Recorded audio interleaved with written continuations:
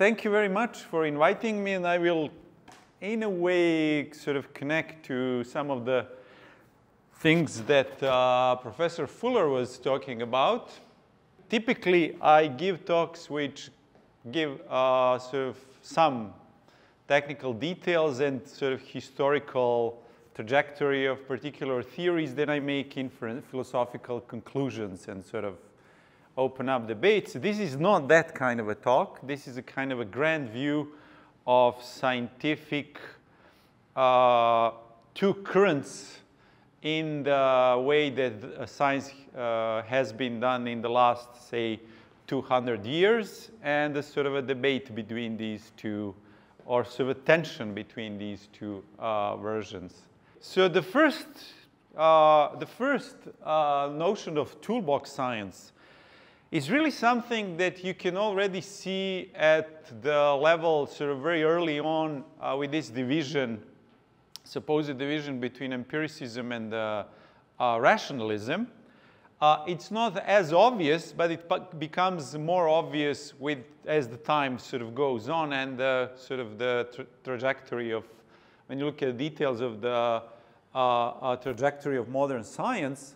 So there are things which both empiricists and rationalists would actually take for granted, and that slowly turn into something that becomes kind of a generic view of science that I would say dominates nowadays, both in the public, among scientists, and among philosophers of science.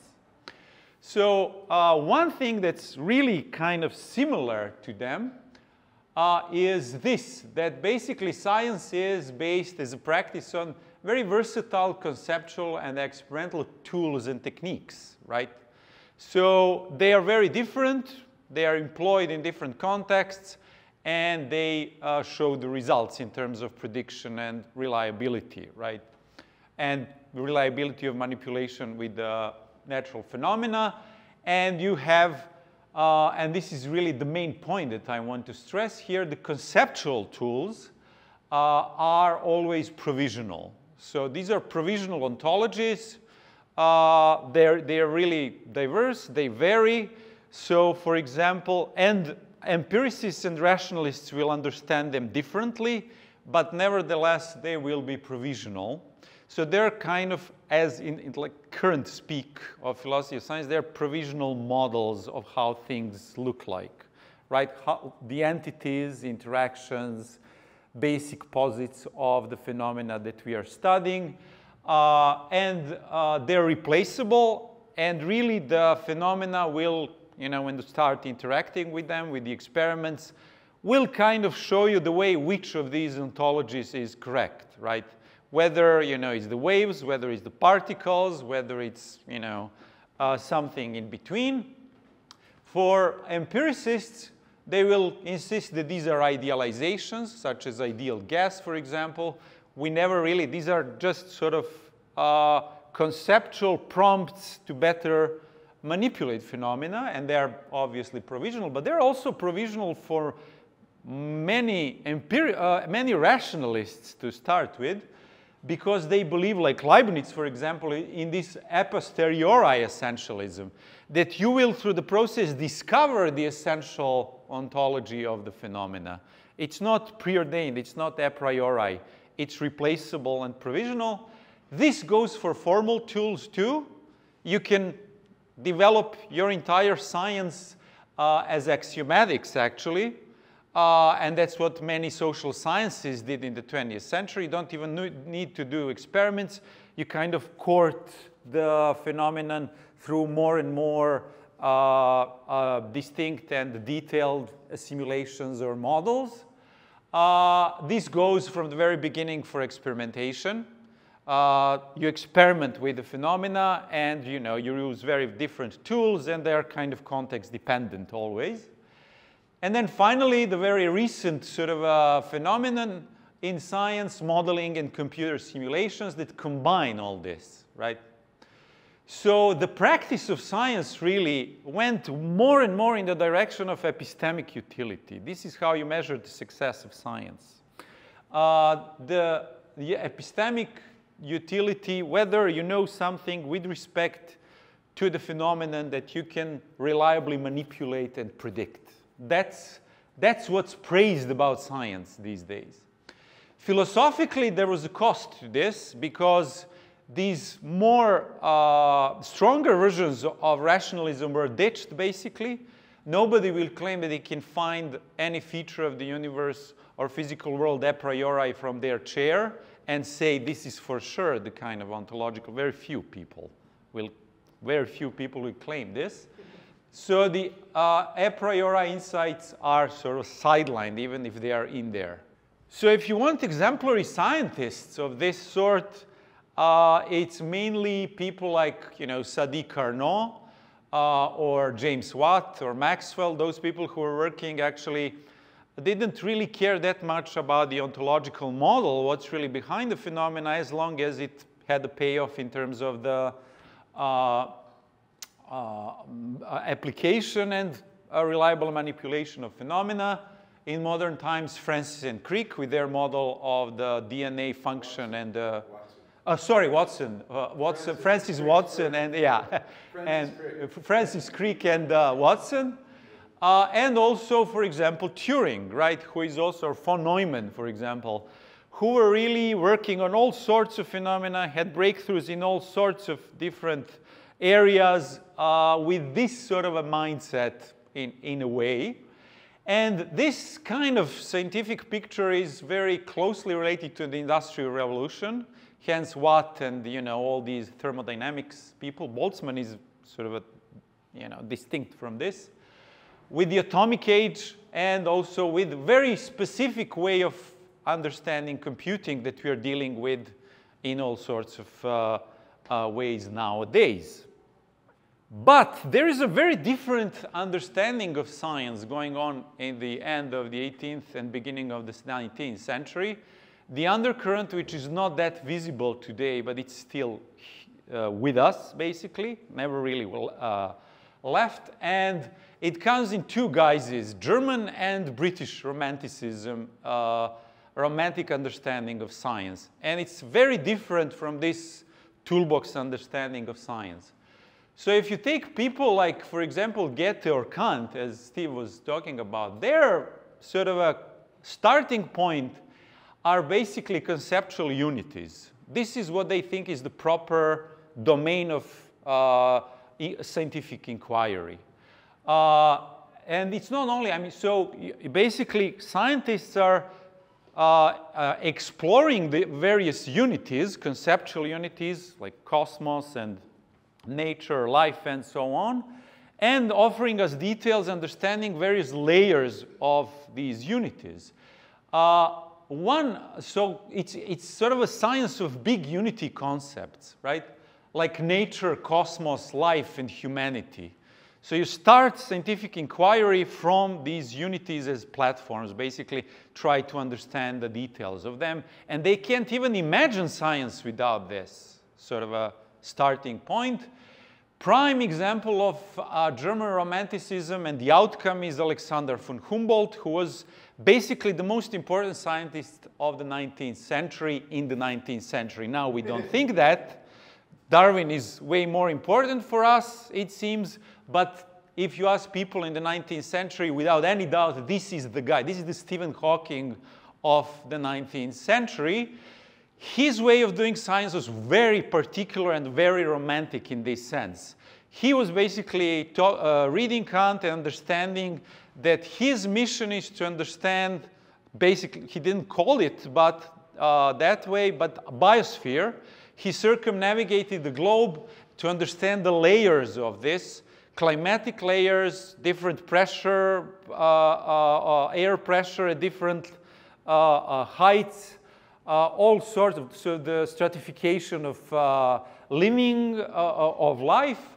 And he wrote the book, this is his view of the Chimborazo that was thought to be the highest peak at the time, that he actually climbed, and he described these little letters are actually different layers of it, and to sort of understand the entire, these ecological niche. And he wrote the book Cosmos, where he tried to put it all together went to the University of Berlin. That was set up by his brother, Wilhelm von Humboldt, basically the first modern research university. Also, in terms of life, Goethe and Haeckel have this view as well. And then there are British romantics, differently articulating a very similar program. So what you see here, it's the big glacier in Mont Blanc, the Sea of Ice. All their programs, a number of poets actually were closely tied to the scientists, and they articulated very specific understanding of science, very similar to this German Romanticism. People like Wordsworth, people like Coleridge, both Shelleys, so they go for pilgrimage in these glaciers. It's called the Sea of Ice, right below the Mont Blanc, very important point. So their view was that science is there to explain to us our connection with the nature, which is obviously much bigger than us, and to understand actually this kind of human nature interface. And it's sort of a feedback. So I'm at awe with the biggest mountain in Europe, and much like sort of Humboldt was with Chimborazo, I want to understand, and I want to use all the scientific means to kind of feedback that knowledge, to explain to me what's my place, what's my relationship with nature, with this particular natural phenomenon, with nature itself, with life, with cosmos. And they articulate toward this.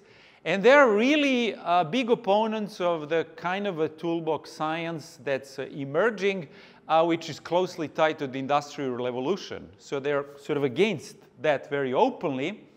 And in that sense, I mean, one way, so you can't actually, Whitehead called this prehension of the romantic understanding of science. That it starts with this sense of the unity between humans and nature, which is supposed to be explained to us, actually. So the unity is, this time, humanity and nature unity is really the starting point and the target, actually, of scientific inquiry. And they hang out with scientists like Harvey, for example. And if you want really an exemplary sort of a case of a scientist, it's Faraday, actually, who reads Schelling and, romantics, British and German romantics. And when you see his theory, I mean, it turned out to be empirically adequate, and he was an experimentalist, he didn't know any math.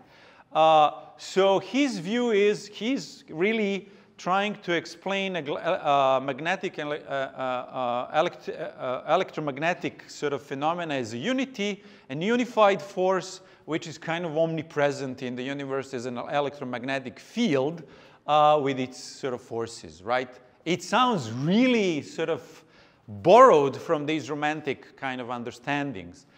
Now, the undercurrent continues, right? It's not visible, so people, some very surprising characters in this vein in the 20th century. The obvious ones after Humboldt are Russian, Ukrainian biologist Vernadsky, who didn't coin the notion of biosphere, but he was the first biologist to describe biosphere as a unit, right? Now it's common understanding, but he was the one who did that, but he wasn't translated in English until the end of the 20th century. And now he's all the rage among astrobiologists, for example.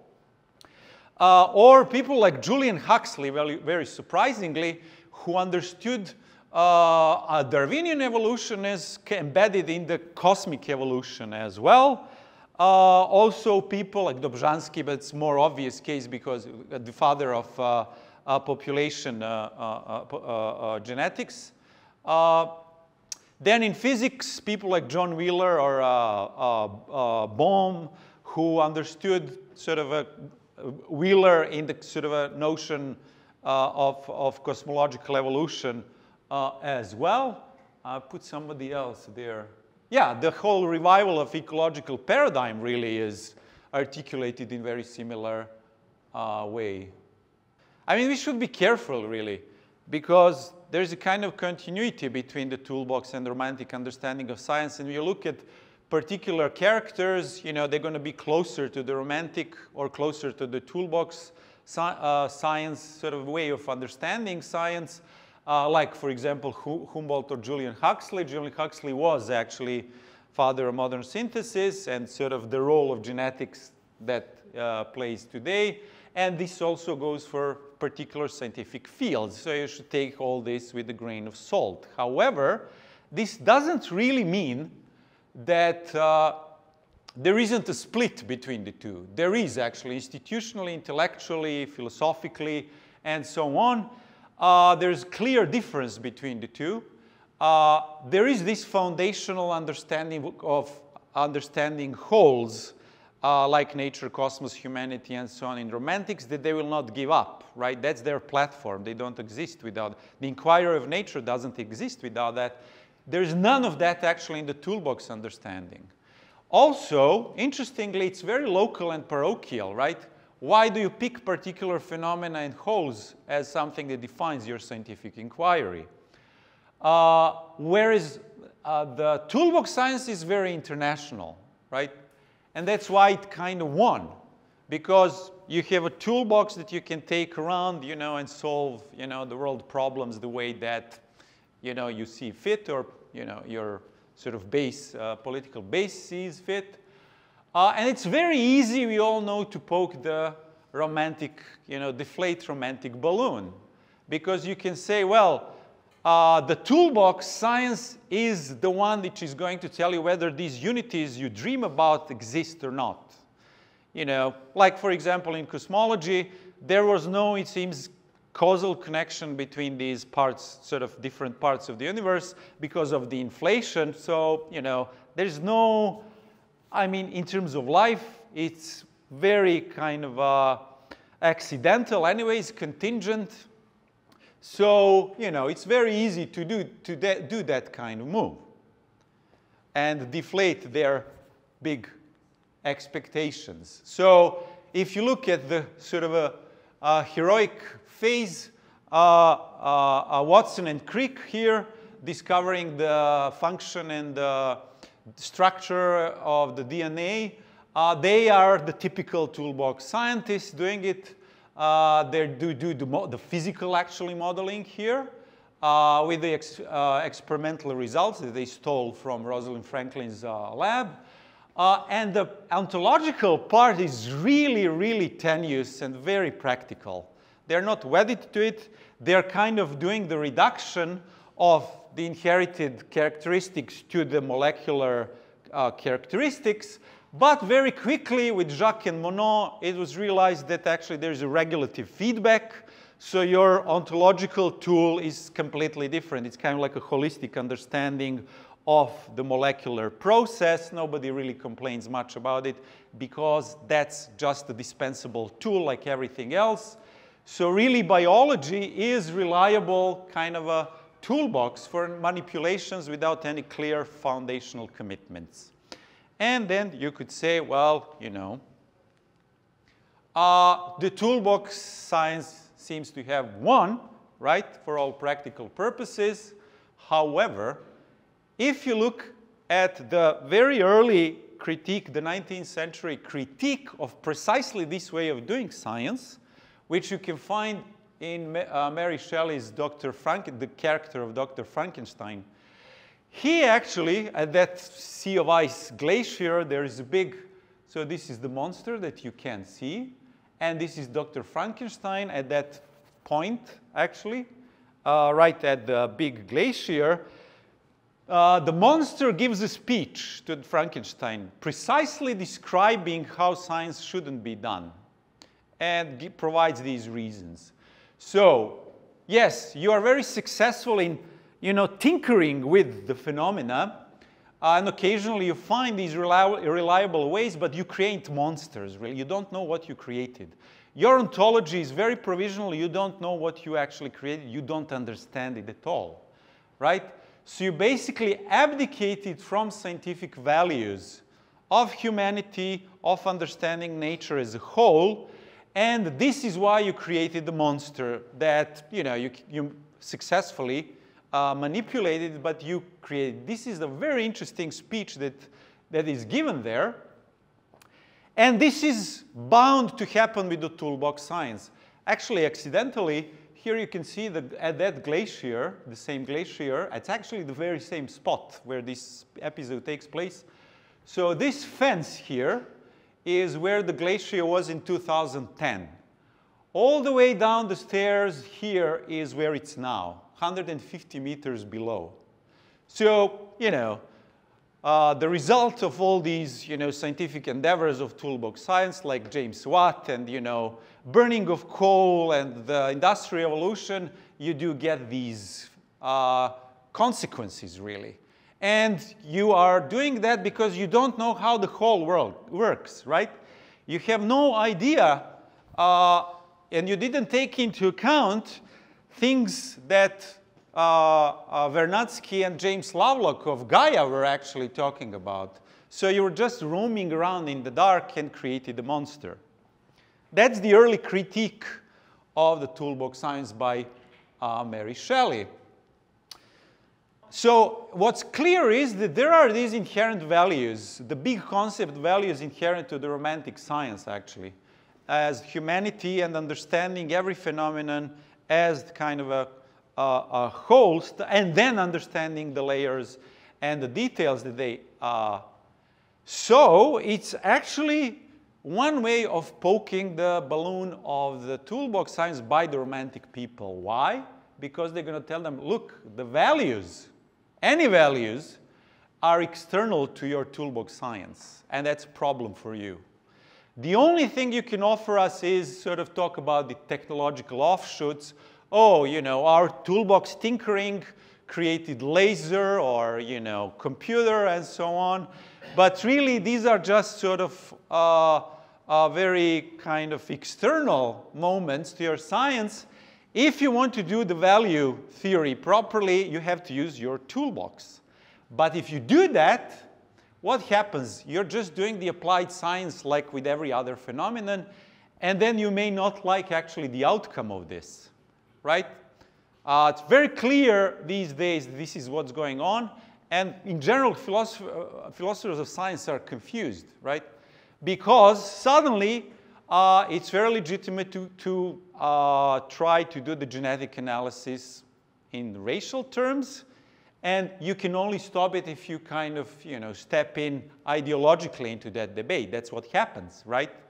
But you open that box with your approach. And this is what happened to one of those guys from the DNA, right? The Watson. He, I mean, this is the title, the DNA pioneer James Watson loses honorary titles over racist comments. It came basically to haunt him. And the sort of Mary Shelley's critique, you know, she would say, well, you know, this is very, very predictable what's going to happen. So I will just give you briefly now the case. So this is the general picture. A quick overview regarding modern contemporary cosmology, how this plays, although people, it's not really explicit, but it's there, right? And cosmology will face its moment because it has become big science, whether its funding will be cut or not. Do we really need to look with the James Webb telescope into the dark corners or really deep past or not, right? And there are two questions. What is the social and epistemic value in cosmology, current cosmology? And you're going to get two very different answers depending whether you ask toolbox people or Romantic people, right? If you ask toolbox people, so what's the value, social value of cosmology? They will go for their usual technological offshoots. But then, you know, if you do the analysis, scientific analysis, there are other disciplines which are way better in producing technological offshoots. Also, in terms of so you should do some kind of a much more reductive way of, you know, science, like, you know, biochemistry or something like that, and expect much more payoff. If you ask romantic sort of oriented people, they will tell you, well, the value is really this kind of a big platform. We are really talking about the cosmos as kind of unity, and this is what we are trying to understand. It's a long-term project, and cosmological knowledge that we are gaining is crucial for this, right? The payoff is in that sort of a realm. In terms of the epistemology, epistemological value, the toolbox science will tell you, well, there's very meager evidence compared to, say, particle physics or biology. It's very meager, very uncertain in cosmology with our sort of even best instruments. So the consequence seems to be, well, epistemically, you know, we should put our funding somewhere else. Ian Hacking, for example, claimed that cosmology is not even proper a natural science because it just sort of looks at the deep past, sort of reconstructs the evidence from the observations. It doesn't do proper experiments. So eventually, you're going to be ditched, so to speak.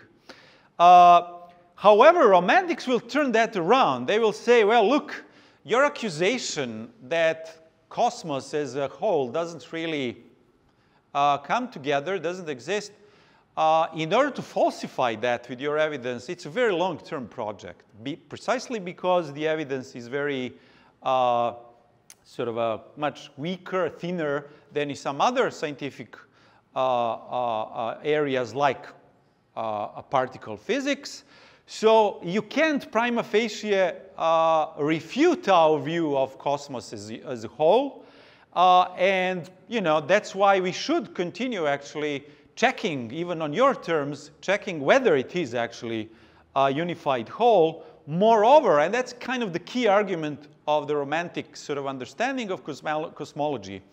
Cosmology is really, or physics to cosmology is really, in the grand scheme of sort of epistemological scheme of science, what carbon dating is to archaeology. You don't want to do carbon dating for its own sake. I mean, you can, it's useful in some sense for some, you know, purposes, but really it's a tool actually for this grand project. And physics, looking at the sort of experimental evidence of sort of in just sort of a synchronic way, is just a tool to understand cosmos as such. You know, it's very different understanding of the epistemic value of this. But if you want to find out actually about the kind of a prequel to this story, the real history of the last 50 years of cosmology, this is the book that's coming out, The Cosmic Microwave Background, Historical and Philosophical Lessons, written by me and my friend and colleague Milan Ćirković, coming out with Cambridge University. So yeah, we looked at the way that cosmology is actually done, and I would like to finish with that and with Milan's remark on my talk.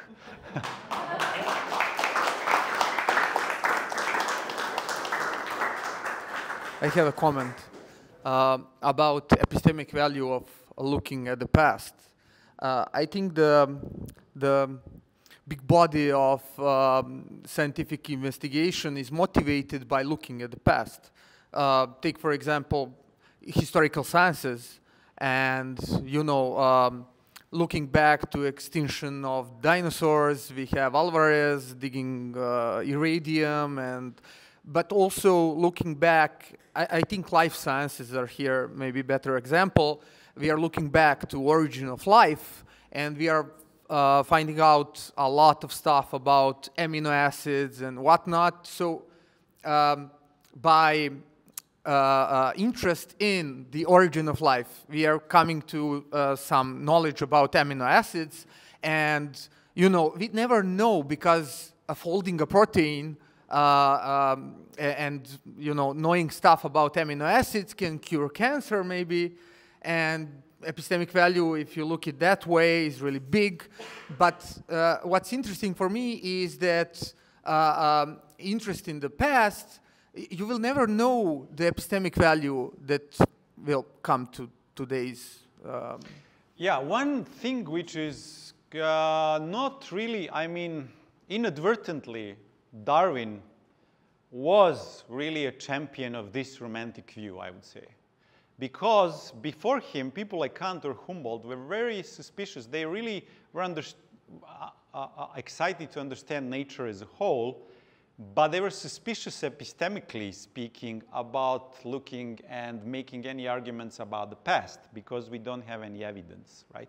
We can't do the experiments and like hacking about, saying about cosmology. It's not real natural science. But Darwin legitimized, interestingly, he basically gave offered a very sort of a convincing theory based on the fossil record and said, well, we do have evidence, actually, if you think about it, for really grand theory about the history of life.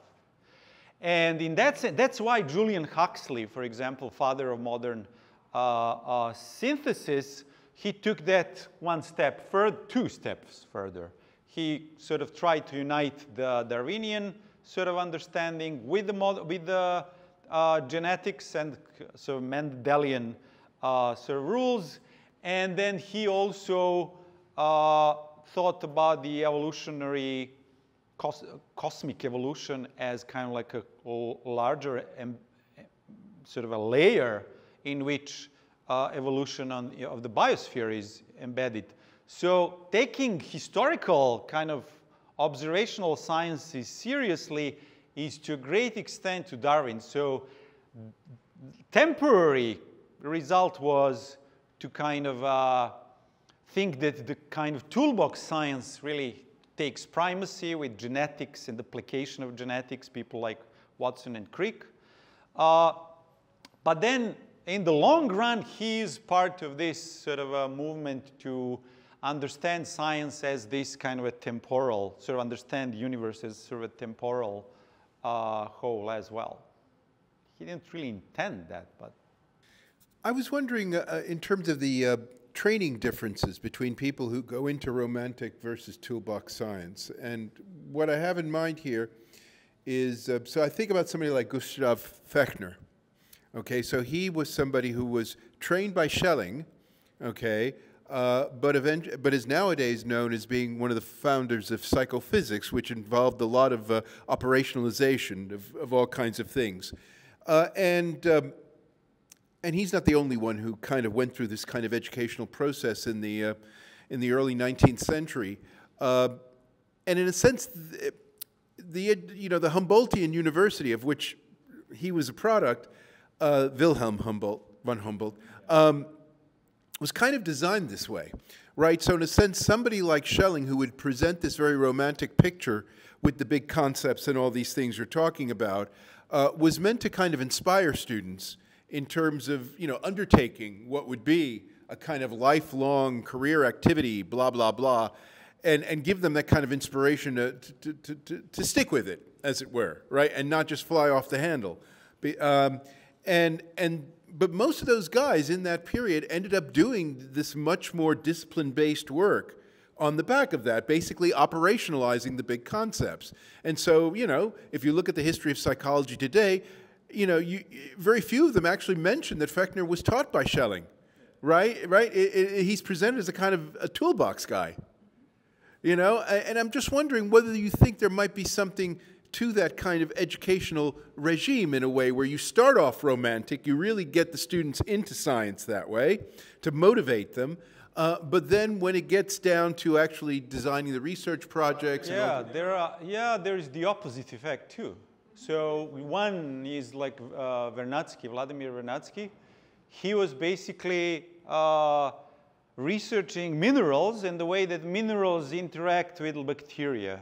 And that was the starting, typical sort of it's kind of like Planck, stumbling upon like quantum mechanics, very conservative. And then he understood that the relationship between between life and non-living matter is really complex. It's so complex that we need to talk about biosphere, interactions, layers, and he writes the book Biosphere. So it's something to, like a big point for like a liberal kind of education, I would say. you never know where it's going to go, neither you should really know, I would say. You should just open very widely the educational system to different approaches and, you know, let it sort of resolve as it does. Okay, so it's time for a short break, but before we go and have some coffee and refreshments, I just wanted to add something to what you were saying, and from the Russian side, Pavel Florensky, in his book Mysticism and Science, he offered the unit of inquiry, and the unit of inquiry that he offered was a person. So it's not a cosmos, it's not like it's a person. So it's from Orthodox the Russian so Romantics, they have their own sort of version of the Romantic science. It was a little late, actually. Yes. And Vernadsky and all these cosmists were products, so part of that movement, very similar.